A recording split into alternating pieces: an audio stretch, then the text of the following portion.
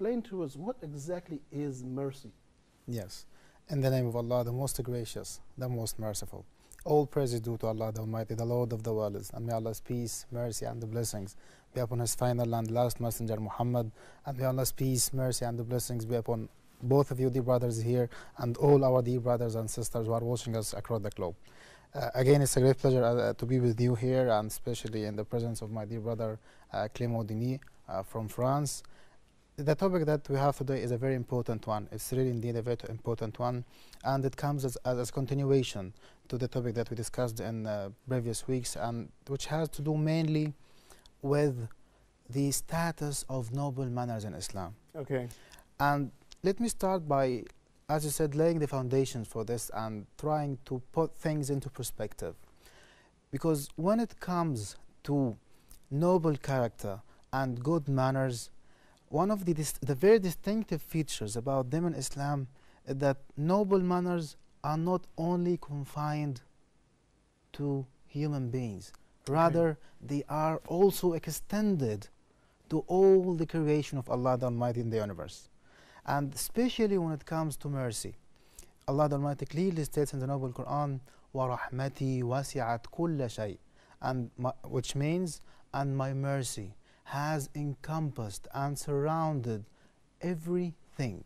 Okay. So you can see here, and of course as Muslim, the very first verse that we read in the Noble Quran is, in the name of Allah, the entirely merciful, the most merciful and the mercy giving.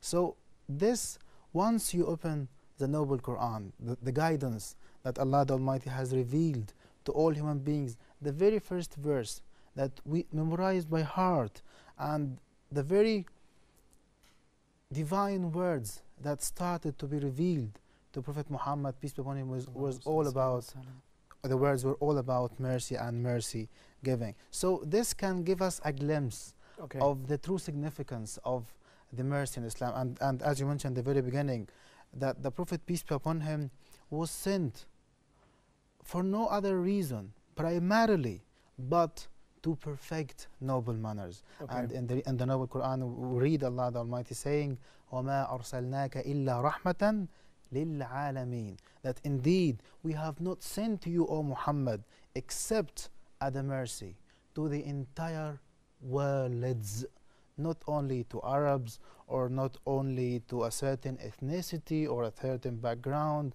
and not even only to human beings, but to the whole worlds, be it the world of humans, be it the world of animals, the world of jinn, all of the creation of Allah the Almighty. The Prophet, peace be upon him, was sent and chosen by Allah the Almighty as a mercy for all of them. And this is what we can see vividly in the teachings of our beloved Prophet Muhammad, peace be upon him, how that in everything that he said and did, and in his approvals, you can see all of them surrounded by mercy. And this also was the case with all the prophets and the messengers who came before Prophet Muhammad, peace be upon all of them.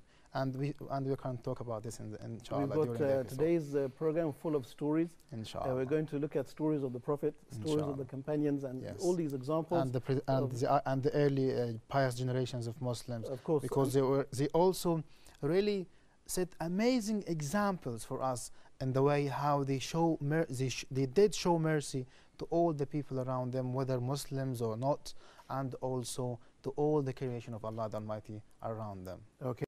Huda TV's social media sites are the best way to contact us from anywhere around the world.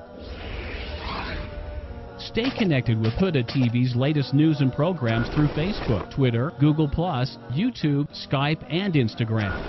It's fast and easy. Stay up to date with your favorite shows and scholars today. Huda TV, a light in every home.